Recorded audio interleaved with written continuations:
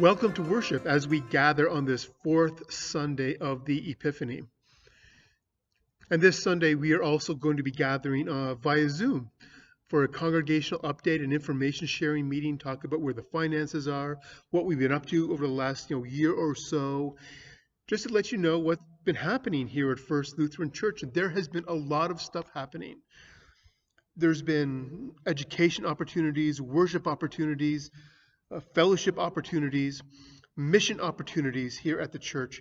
And so the mission of our congregation, while we are not gathered in person for worship, the work of this church continues. And for that, I give thanks to God, and I give thanks to you for supporting and participating in the ongoing life and mission of First Lutheran Church. And hopefully today we will have shared some exciting announcements. If not, that announcement will be coming soon. And there's some really great things happening here at the church, and I'm looking forward to sharing them with you. But today, let's begin our time together with a word of prayer. Let us pray.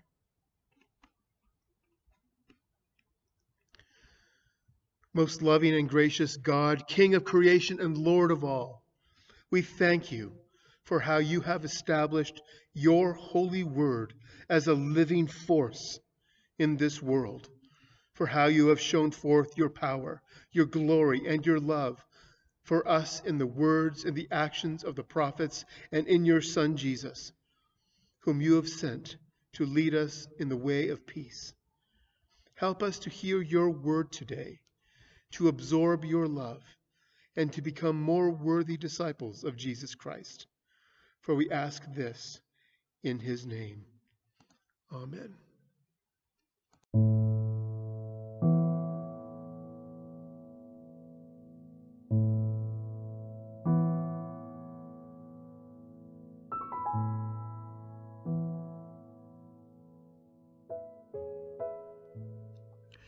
This is a reading from the Gospel according to Mark, the first chapter.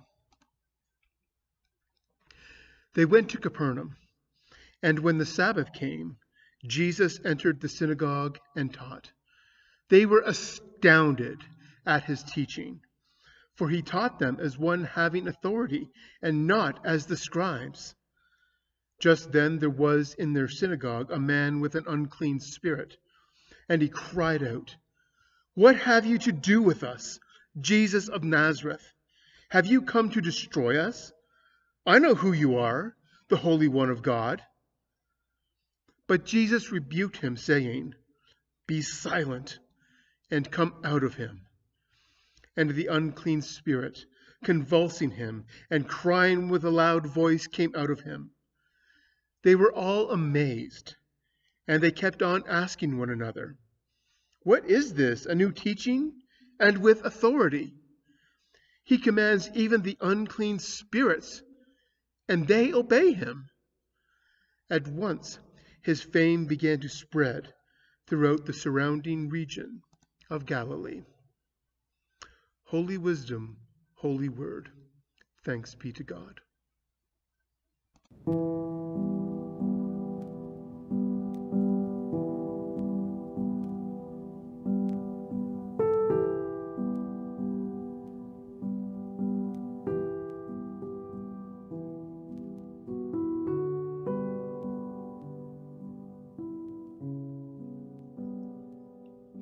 Let us pray.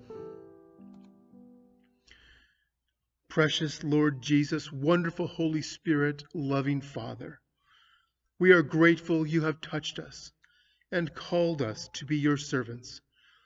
We thank you that as we follow you, you take upon yourself our burdens and our fears and grant us to rest and peace. Our hearts know you are within us, above us, and all around us. We thank you for the call that you have put upon our hearts and lives, and for the full and abundant life you have given us when we respond to that call and live each day as your disciples. And loving God, we pray that you might speak into the hearts of all your people, that they might hear you in the cries of all who are fearful and who call for justice and mercy.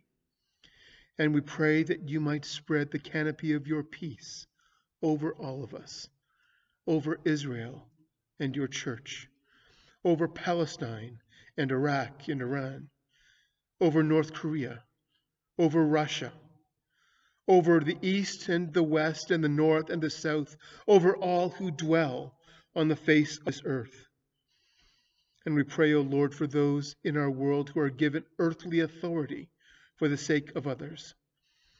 We think of doctors who are charged with the task of healing and containing this disease, of judges who must decide what is just, of leaders who must care for their people, of teachers who must nurture their students.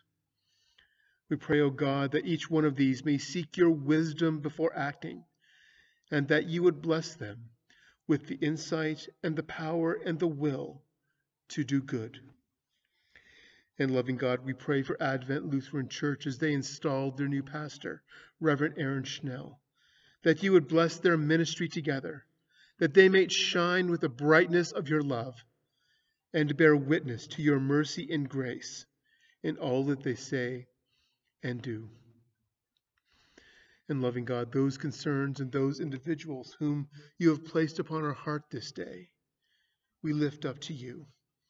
We pray especially for Roy, for Becky, for Jacqueline, for Ryan, for Sean, for Graham, for Bill, for Art, for Dawn, for George, for Paige, for Tricia, for Andrew, for Tom, for Leela, for Leon, for Laura, for Genesis, for Matthew, for Laura, for Stephanie, for Vicky, for Celine, for Richard, for Adam, for Joanne, for Rebecca, for Brenda, for Brooklyn, for Darlene, for Joe, for Wayne, for Brad, for Kalung, for Larry, for Bob, for Thomas, and for Frank, and for the Zamzo family as they say goodbye. That your renewing power will rest with them, and that they may receive the healing and the care that only you can give. And Lord, our profession of faith calls us to live with respect in creation, to love and serve others, to seek justice and resist evil, and to proclaim Jesus crucified and risen, our judge and our hope. Empower us, O God, to do these things, and to remember at all times where our hope comes from, to remember that you are gracious and compassionate, and that in life, and that in death, and in life beyond death, you are with us. Amen. And as our Savior Jesus taught us, let us pray together. Our Father, who art in heaven, hallowed be thy name. Thy kingdom come, thy will be done on earth as it is in heaven. Give us this day our daily bread, and forgive us our trespasses, as we forgive those who trespass against us. And lead us not into temptation, but deliver us from evil. For thine is the kingdom, the power, and the glory, forever and ever. Amen.